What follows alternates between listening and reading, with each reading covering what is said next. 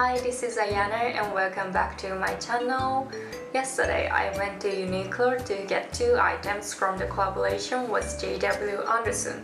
The first item is this basic white shirt and the other item is this rainbow colored pattern 17 spikes hippie dress.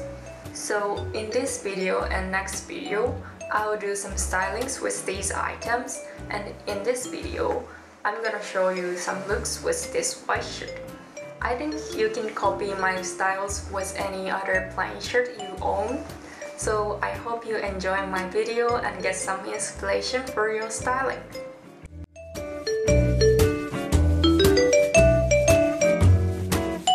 So this is the most plain look with the shirt. I wear a pair of black skinny pants, the white socks, and the black flash shoes. The length of the shirt is long and almost reaches to the middle of the thighs, so it goes well with the bottoms, which makes your neckline look sharp. To make my most basic style, I add the black leather jacket. And I literally wear this more than 100 days a year. It can't go wrong with any styles, especially when you choose black and white.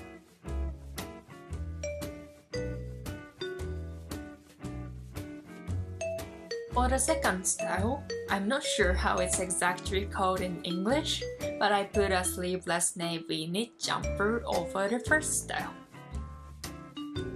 When you layer some crop top over the long shirt, it creates higher waistline and makes your leg look a bit longer. Since the neckline of the knit vest is pretty high, I wear the long necklace to create V-line. And putting a bellet also allows you to look taller and gives some spices to your style.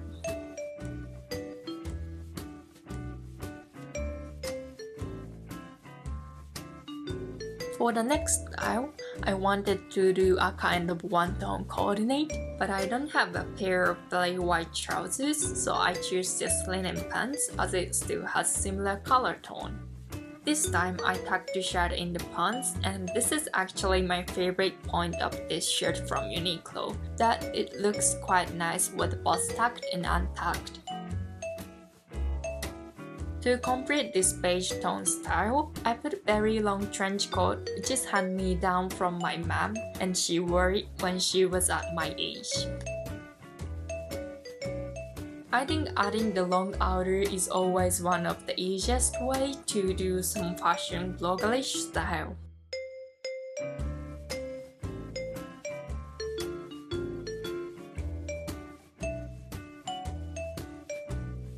For the first style, I wore the shorts as an outerwear and tried to make some casual style.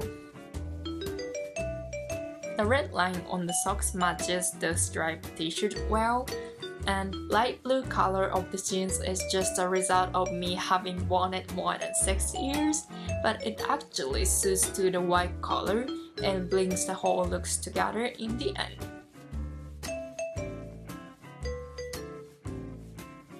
This is the last look for the video, so I choose to do some skirt look. If you mind the big white space on your body when you untuck the long shirt, one of your options is the style with the long skirt, as it gives another layer to your style and prevents the eyesight centering to the white part. I thought my skirt was a bit shorter than the ideal length, so I wore a pair of pink socks to fill the blank and tried to keep a good balance. Putting a scarf around your neck is another good way to create a point to get attention, which covers up the emptiness of your white shirt and avoids getting bored with your style. And anyway, the combination of a white shirt and the scarf always gives me a good vintage vibe, which makes me wanna do something like picnic with the basket. You know, that's all we need to do in spring.